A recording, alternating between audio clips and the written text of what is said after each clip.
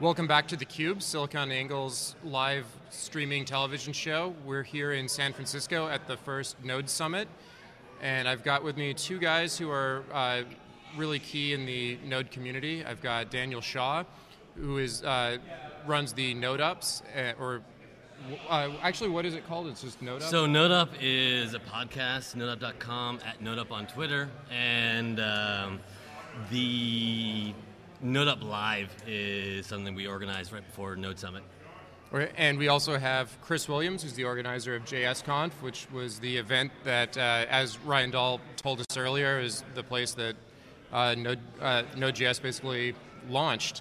And Chris also is involved in a startup. I think it's probably the coolest startup I've seen here. It's called... Oh, you're being too kind. Thank you, though. I definitely appreciate that. For those of you who are Aging voting. Safely? Yes. Yeah. And Dan also works at Voxer, which is a big Node.js adopter. We interviewed Matt Ramey earlier. So where do you guys think that the Node community is going? I mean, it's grown incredibly quickly. I mean, is it a sustainable growth? Is it in danger of growing too fast?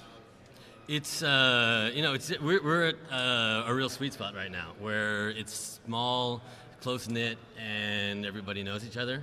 We're definitely going to be going across the threshold in the next year or so, where we're bigger than the group of people that are you can keep into your social group. So it's going to be a real challenge for us. It's something that a lot of us are thinking about, and that we discussed at length at summer camp last year. We're concerned about it and doing our best to be inclusive and make everybody feel at home in the Node community. Chris? So I kind of have a bit of a different perspective, and by no means is that contrarian, or am I trying to be contrarian? My background is mainly from different languages using JavaScript in different ways, and the general broader JavaScript language itself. I have a concern that I voice sometimes louder than others, that the rapid growth may actually be the downfall of Node as well as also the benefit. You saw it a bit with Rails as it rapidly grew, and it became the monster that it actually was trying to combat. And right. I worry that Node will just, if it doesn't learn from the mistakes of previous communities, it's doomed to repeat it. We see trends in computing programming where the new shiny thing lasts for maybe 7 years, and by that 7th year, a new shiny thing. And in this case, it's Node, and eventually it'll be something else. I think that the best thing the Node community could do, those of you at home, would be to actually look at arguments that the Scala community, the Erlang community, the Python community, the Ruby community, are making against Node. And instead of fighting it with, oh, you're wrong, try to understand the argument, embrace it, figure out if there's a solution and a path that can work, or if it's just a complete troll argument and just ignore it. I worry that the hype actually ends up hurting Node on both sides, because there's a lot of negative hype as well as also positive hype. And if we could figure out as programmers how to just be programmers and not be Rubyists or Node people, I think we'd all be happier. And I think there's been a lot of talk here about polyglots, but seriously, it's right tool, right task. Node can't solve everything. It just can't.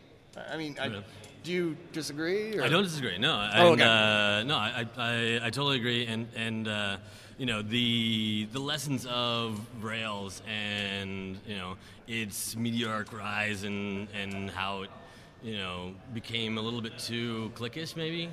Want to try to, avoid having that in Node, and it's a challenge. I mean, there's a large segment of the Node community that's here in San Francisco. I don't know if someone coming from outside of San Francisco, you get a sense that all the cool kids are here, and then there is that sense. Right. So I moved out here at the beginning of this year because I really was excited about programming Node, and I was working programming Java, and I wanted to program Node, as my day job.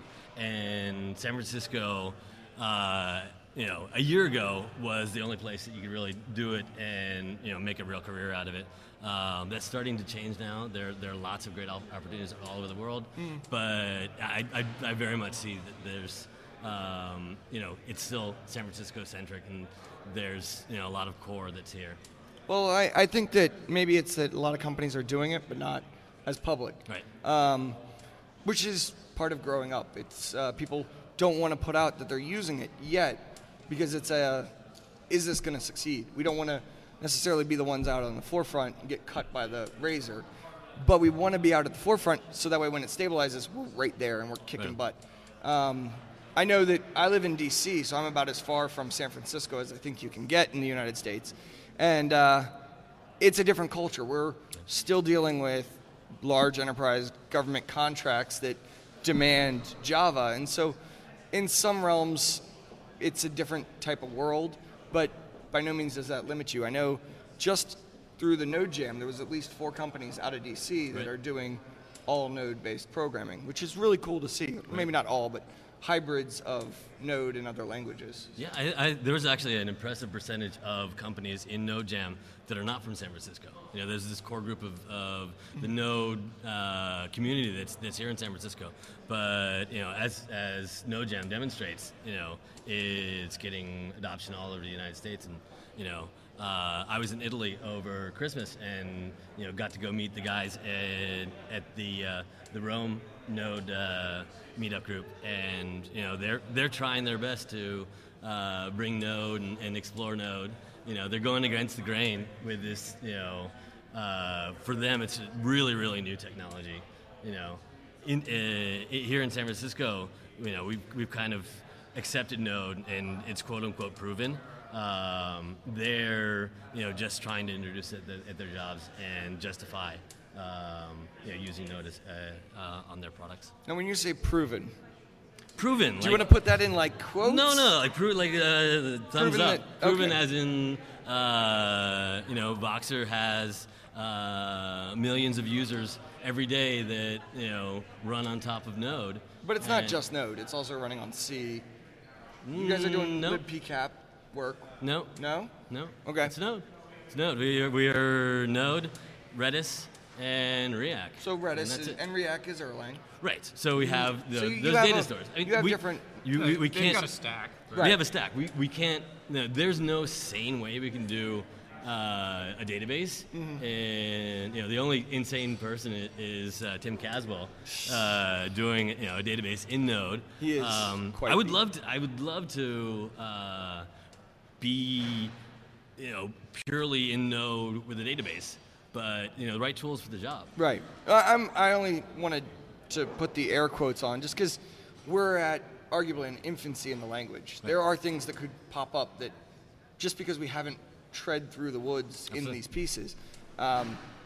Maybe it's just my cynical view, but we still find security holes all over the place in V8. Right. Not even in Node, not anything that Node could do, but because we rely on all these different pieces, I always get worried when we jump to proven so quickly. And I'm not saying it might not end up being that way, but I try to make everyone be a little bit precautious. I think that, you know, a solid architectural way going forward. We put a lot of effort into, you know, making Node work, and like we're you know, pushing so much data that we found you know, edges in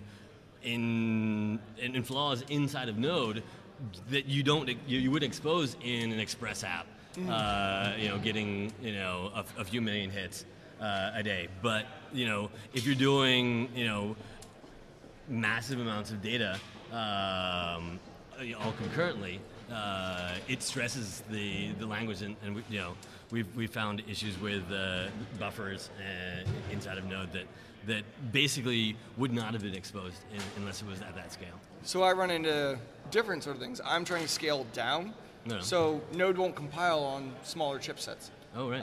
And more arguably fringe, but as ARM chipsets become more and more popular, it's more and more critical. So that's why, just to put the air quotes around, Proven means everywhere all the time. And, Right on. Okay. Air quote proven just means We're using it, and right. It's we haven't changed our minds yet. We haven't gone crazy. I don't think any language, Clojure included at this point, you could say that it's a proven language. It might be proven in some cases, but not all cases. Right. Scala's been around for a bit, but there's one of the benefits of having years underneath your belt. Right. Absolutely. JavaScript, the language, has those years, which is a huge benefit for Node, but we still find things that are edge cases and crazy. I'd like to take it back to community. Yeah, sorry. No, it's no problem. One thing that it keeps coming up when we talk about the Java, the Node.js community is how inclusive it is. But and as you said, that might become more difficult as it grows. Right. But how do you accomplish that? Like how could another open source community, what's your advice to another community to achieve what Node.js has? Maybe not in terms of the speed of growth, but in the inclusivity of it. Right on. Just remembering that everyone matters and they have their point of view is a solid contribution, and like we're as a language and a community so young, someone who's old in the community is like 2 years. That's not that long.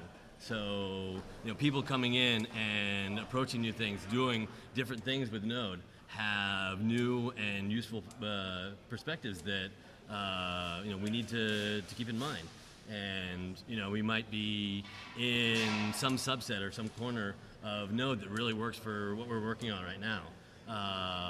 But the fact that people are using it in different ways makes the entire community richer, and makes the language stronger, and helps us find bugs that what we've been working on, that little segment of it that we're working on, is not necessarily going to stress as much.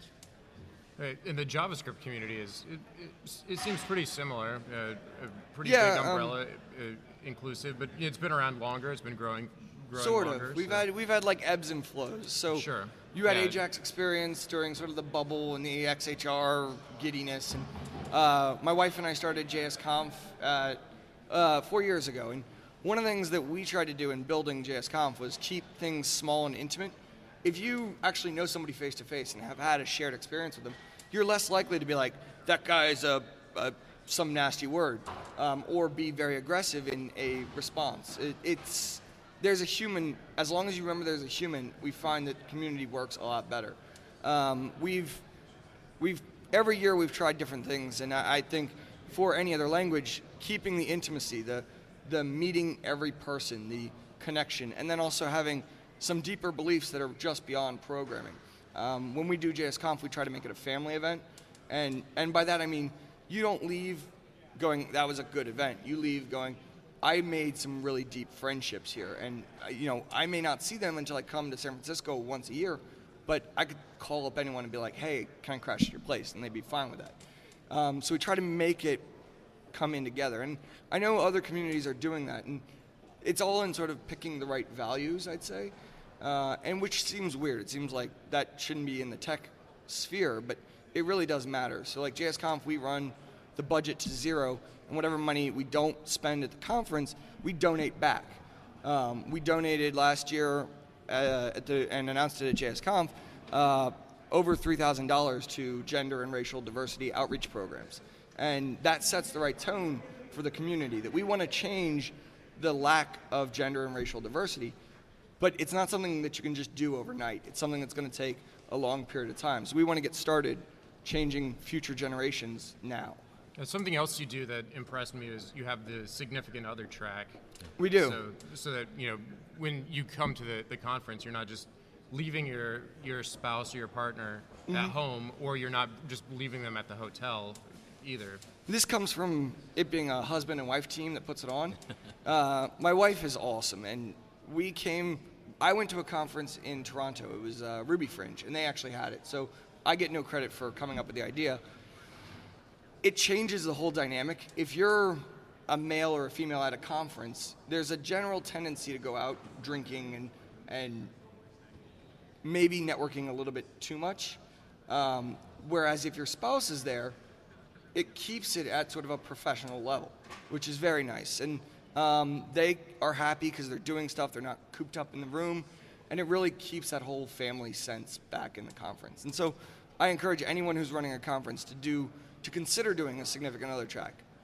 So it's an idea, run with it.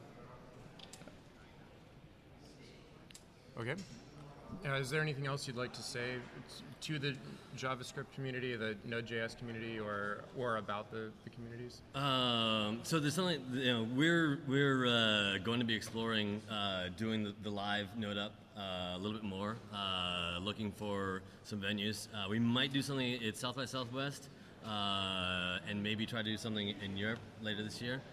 If you're interested in sort of helping and doing that, NodeUp Live is just us going out and sharing and talking to the community. It's not, anything. It's a very, grassroots, like low level. Like a public forum, like town hall meetings. It's not a public forum. It's it's a group gathering. Something we have in San Francisco is almost every night there's some sort of a tech event, and it's in an office somewhere, and there's a lot of speaking, and what we really enjoy most is getting together and geeking out and talking about what we're working on and sharing ideas. So that's the kind of thing that we want to share, and that's one of the things we try to share with the podcast. And another thing with NodeUp, if you have ideas we've been doing deep dives. We did a deep dive on NPM. We did a deep dive on database. If there are topics that you want us to cover, definitely at NodeUp, and send those our way. We're looking forward to exploring some of those more. Okay, Chris? If you're listening at home or watching at home, before you go posting anything on the internet, just take 2 seconds, think, is this negative? Am I being a little bit overreaching? And that applies for all technology communities. I made a big call at JS EU this year to try to change our mode of operation. There's a negative bias that permeates every single media channel in the whole technology sphere. And it's a lot of bitter infighting, and it really doesn't help anything. If somebody comes at you, try to take a step back, see what the problem is. Don't go immediately throwing back spears and knives, and don't go +1ing onto piles that really, maybe two people should just have it out, not have the audience or the arena of people cheering them on. If we could do that, I think the whole technology field as a total group could be a lot happier and a lot better place. So. Great. Well, thanks a lot, guys. We're going to take a break, and then we're going to do a wrap-up. All right. Thank very you. much.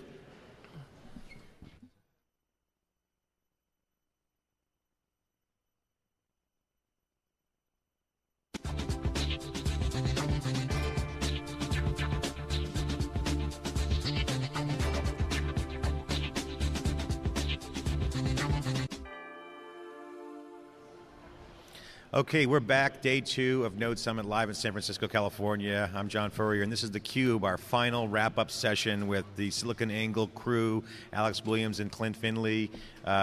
Want to just say thanks to all you folks watching out there, Mark Hopkins and Kian for producing. Great job.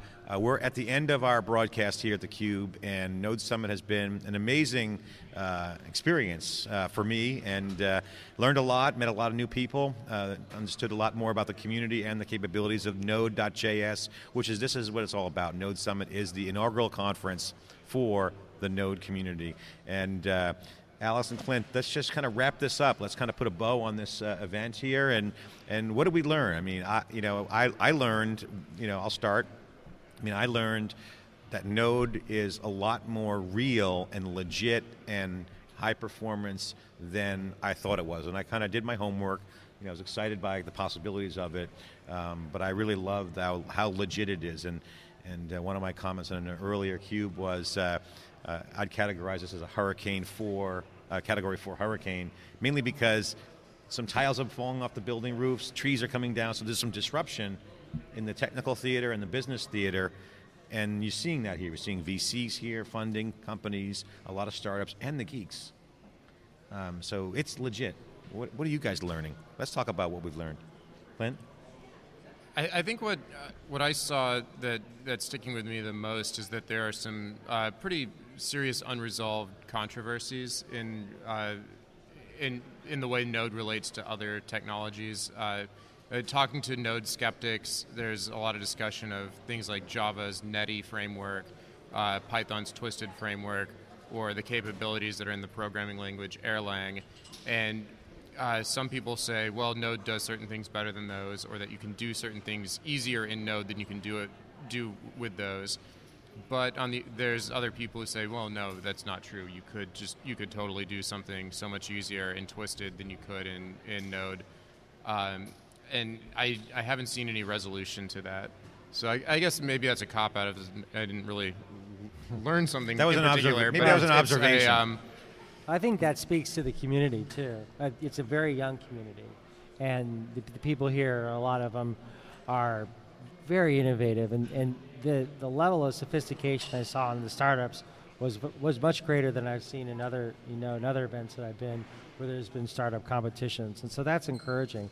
I think that there's just going to have to be some maturing in like how these front end developers for the most part interact with and learn more about the systems behind it.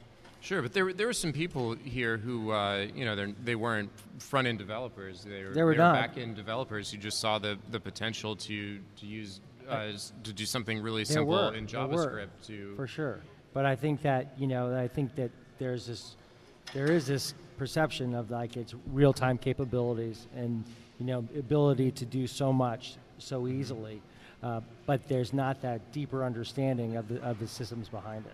Well, I mean, I think that was Theo's, Schlossnager's view that the operations side is a lot bit different from the software side, which is the programming side. But it's clear to me, though, Alex, on that point, that there is some advantages, real advantages, and we're seeing the demos here and the actual products where Node is specifically a benefit, like Voxer. We're seeing some of the companies upstairs handling the chat stuff. There's some specific product benefits that are actually realized today. Right. So, the question of how that affects ops and the scale point is a whole nother conversation. Right. I think that's worth watching. And I learned, that was one of my big learning points was, it's great on that side, the DevOps side, the programming, the rapid iteration, the agile programming, all that stuff, that goes on in open source and commercialization of these kinds of products. But in the real world, in these big enterprises and these big service providers, there's a real ops issue around systems performance that is a whole nother league of its own. So I think that's something that I learned, that it's actually pretty obvious when you think about it, but it's clear that there's two worlds.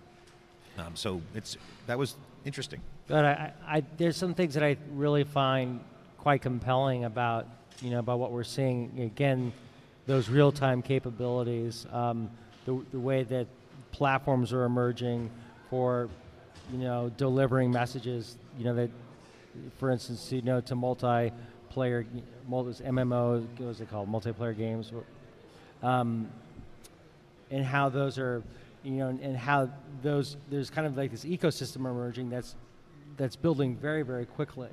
And, Stephen O'Grady was saying on theCUBE earlier today that he's never seen anything grow as quickly as Node.js has. And he says he's never seen a technology go into the trough of disillusionment so fast.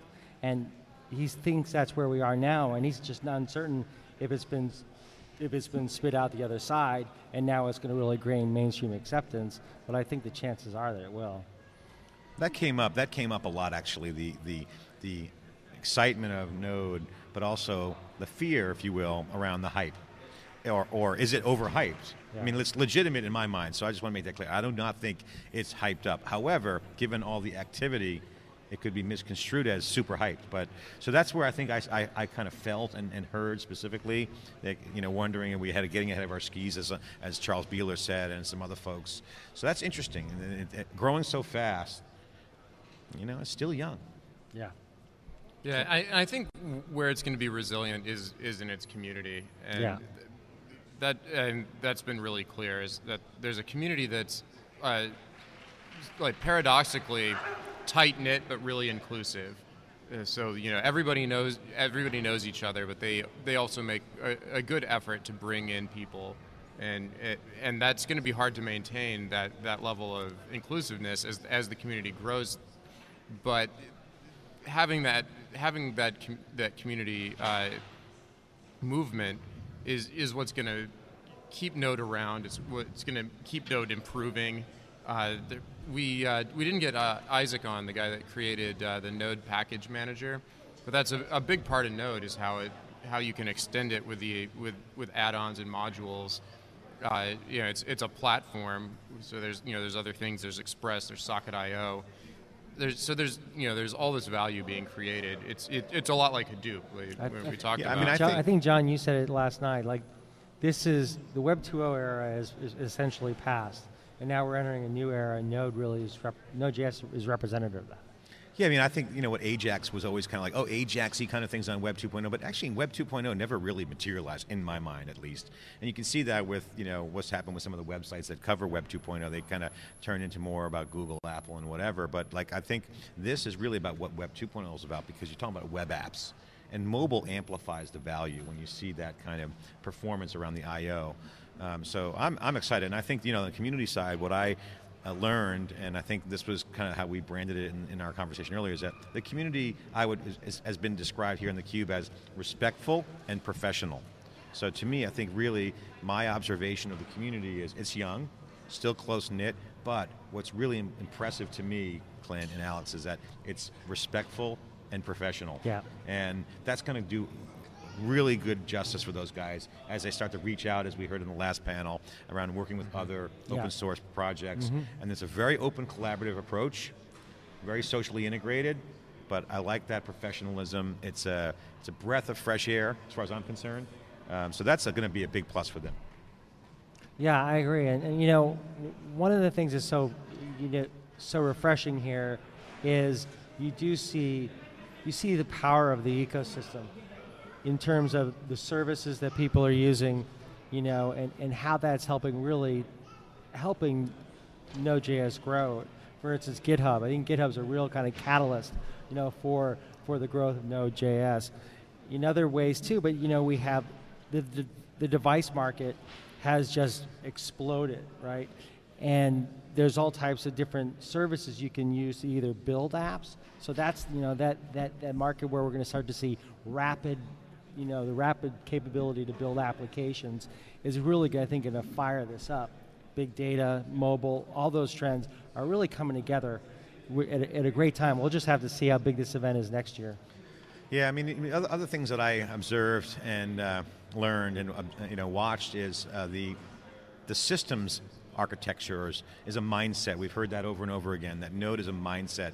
The browser, HTTP, is first-class citizens, or some quotes. So you got that notion that you got some more systems capabilities with Node. That was impressive. It made me think more about those systems challenges that Theo Schlossnager pointed out. And the other thing that I observed or watched and learned here was the entrepreneurial activity. So, and there's 2 points to that. One is there's a lot of entrepreneurs here who are really doing some coding, doing some good work. The Node Jam here on day 2 is tons of startups, bootstrapped, that highlights the value proposition of cloud computing.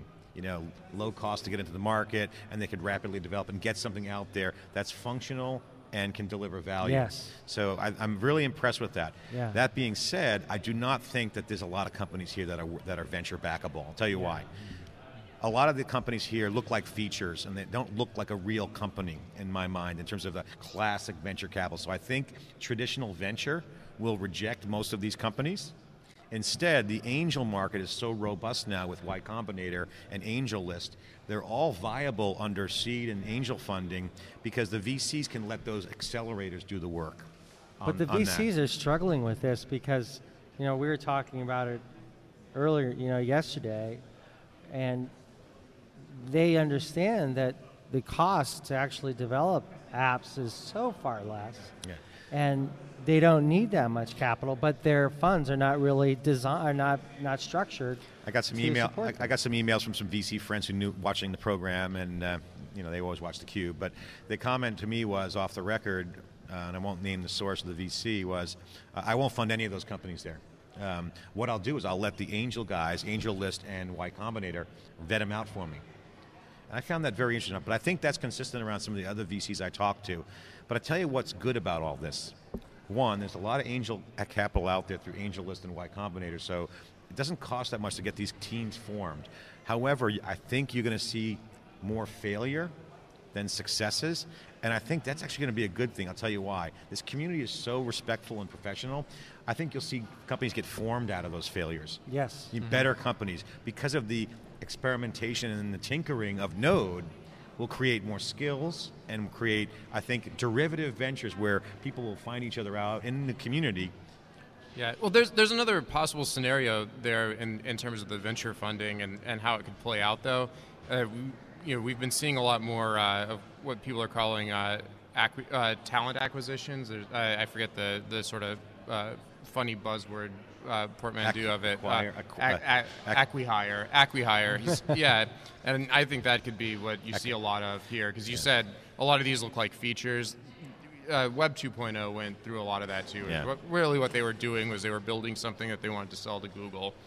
Yeah. And I don't know that a lot of these guys here are saying, well, this is a feature I want to sell to Google or Microsoft, but that's still, I think, a pretty likely outcome for some of these things. Or just frankly, just talent. I mean, Salesforce.com's growing like crazy through their acquisitions. Yeah, they want the talent, or they want some of the IP, or just one particular feature.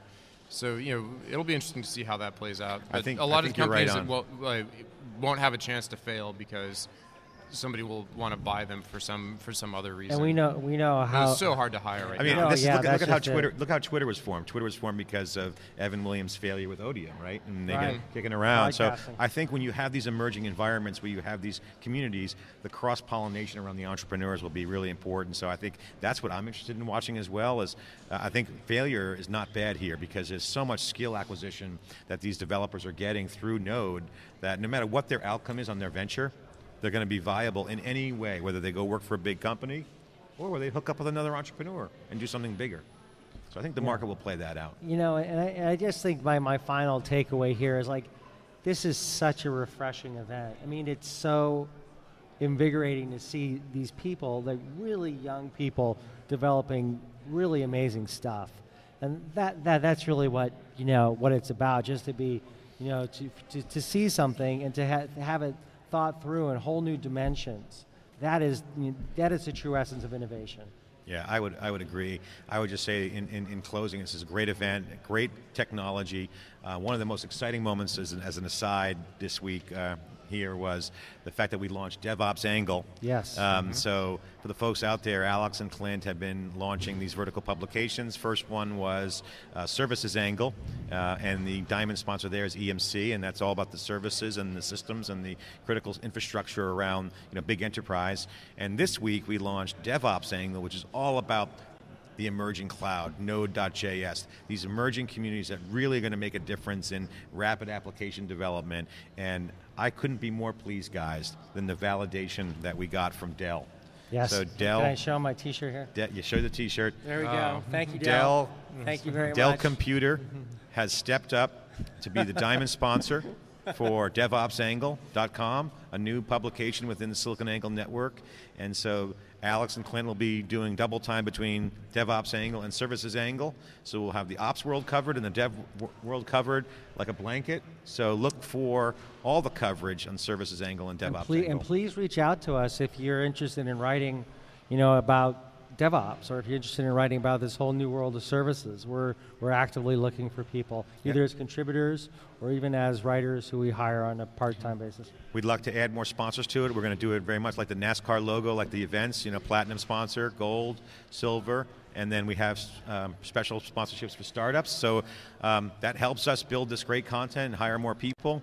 And of course, theCUBE, we'd love to go to the events, and you'll see us more this year at a lot of events. Our next event is coming up at the O'Reilly Strata Conference, and that's going to be really a great show, because that really continues this conversation about DevOps and cloud with big data. And that is all coming together. It's a beautiful world. It's a great time, guys. It's we've been doing cloud mobile social for a few years now, and everything's coming right into our wheelhouse, and it's very exciting times for SiliconANGLE. So, well, thank you very much, John. This has been it's great to be part of this group. Great. Thanks, John. Thanks, Keenan and Mark Yeah, are thanks, on the Keenan. other side of the cameras all day, every day. All right, and thank you guys for watching. All the readers out there, siliconangle.com, siliconangle.tv. You'll see all the reruns on siliconangle.tv. There'll be a channel for Node, and we'll advertise that on Twitter. Stay tuned, and if you want more on Twitter, go to Node Summit as the hashtag, and we'll be communicating on that in the back channel and publishing more and more content every day. So that's a wrap from Node Summit, live in San Francisco. The innovative Node.js is off the platform, taking flight. Node Summit is coming to an end, and